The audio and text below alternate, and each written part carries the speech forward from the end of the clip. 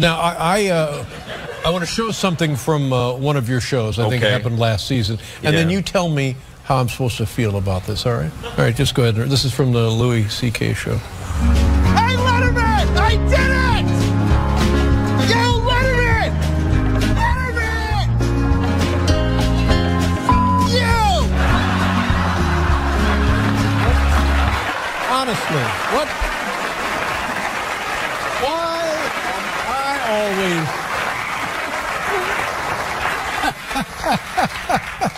I didn't mean you. No.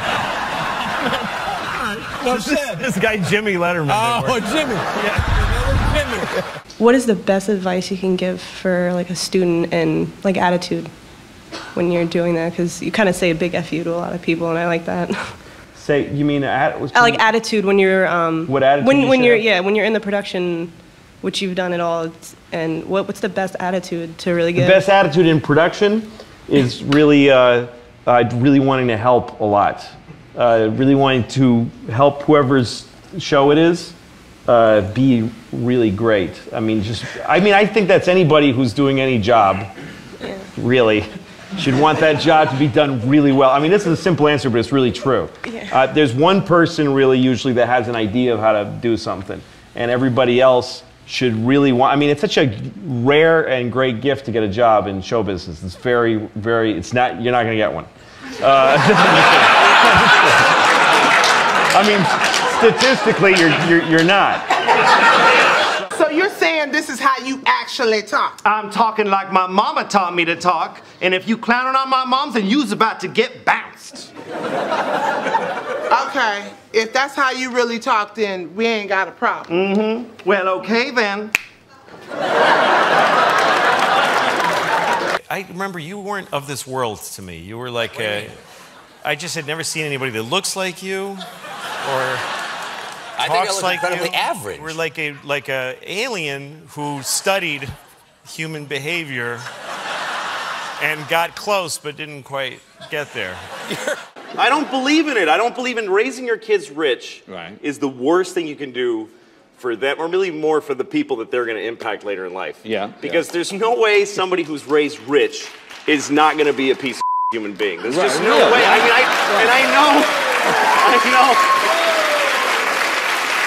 I mean, if you're raised rich, if you get rich through work, that's okay. But if you were a kid that was given a Porsche when he was 17, what are the chances? Oh, he's so sage and cool, that guy who got a free sports car when he was a child. Yeah. I don't believe, and it's why the world is a little messed up, because until like a minute ago, historically, the rule was that if the king died, his kid got to run the country. That's the craziest system. Yeah. The king is dead. Who of the whole nation can we count on to move us forward? Well, there's Copernicus. He's really smart. Nah. Let's see. The king's son is 17. He's been living in a castle and raping chambermaids for 3 years. Let's let him run everything. He drinks chocolate for dinner. You know? Love it, or do you hate it? No, like he's bothering me so much. When I was a kid, I was bullied, but I was bigger. I was bigger and I was bullied. You're still bullied, even though you're bigger than bullied by littler kids than me. Like oh no, this way. This is a flashback. And I was bigger. I could beat the out of you. I wish I could bring home more money. Hey.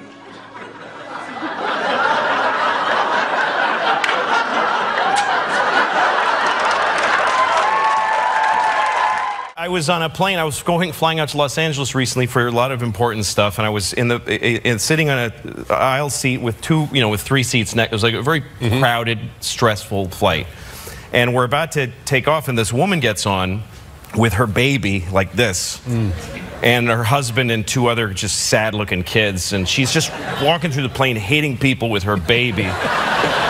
She's so upset, and I saw her come, and I realized that she's sitting here. No. And I'm like, So she comes up and she says, okay, here's how this is going to work.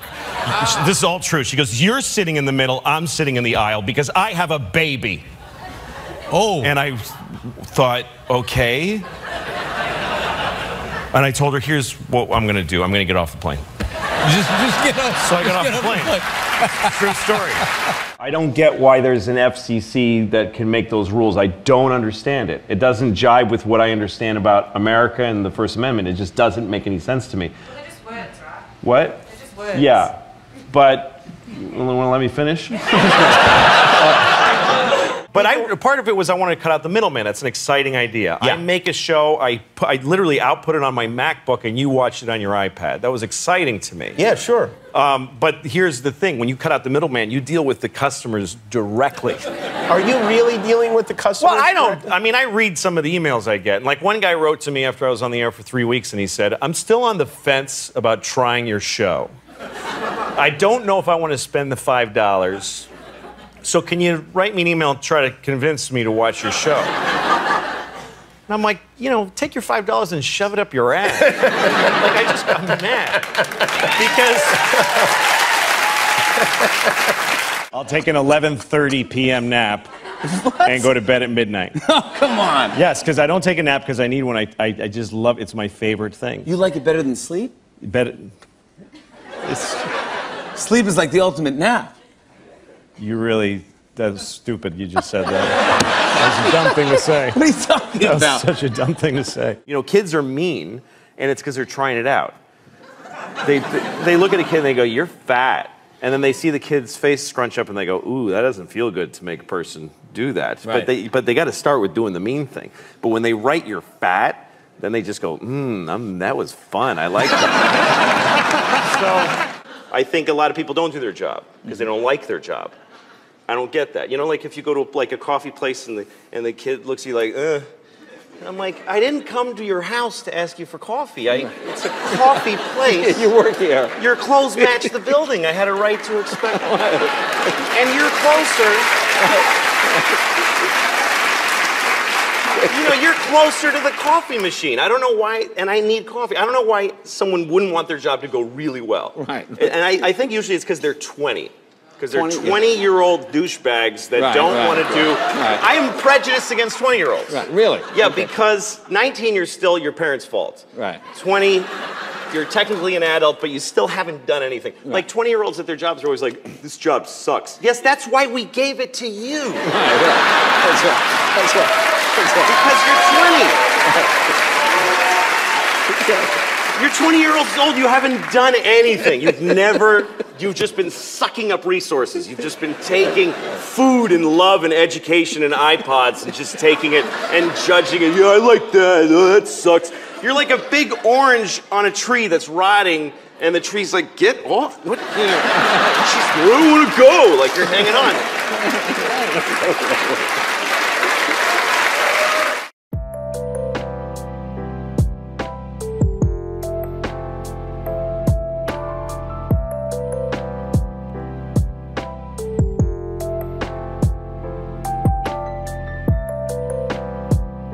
Driving, I was living here at the time, and I was driving really fast. I was speeding because I was in a hurry.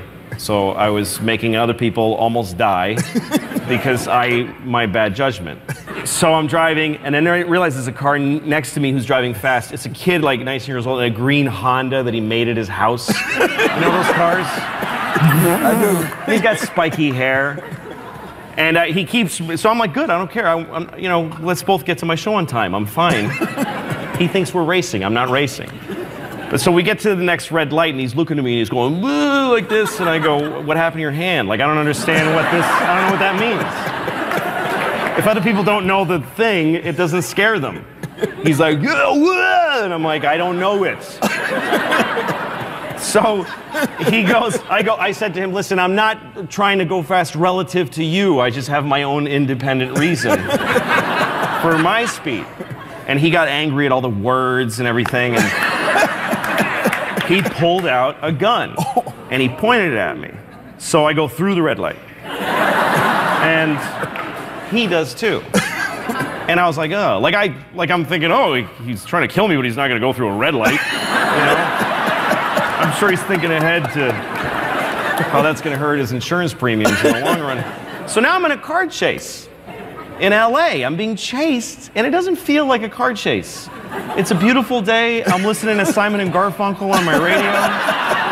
Being chased through, I am just a poor boy, though my story's seldom told. I've sworn. So I call 911 on my cell phone, and I go, there's a guy chasing me with a gun, and he's trying to kill me. That's what I said. And the lady goes, why is he doing that? I swear to God, why is he doing that? I'm like, is there a reason he could have that you would not send anyone to help me? Like, if I tell her the story...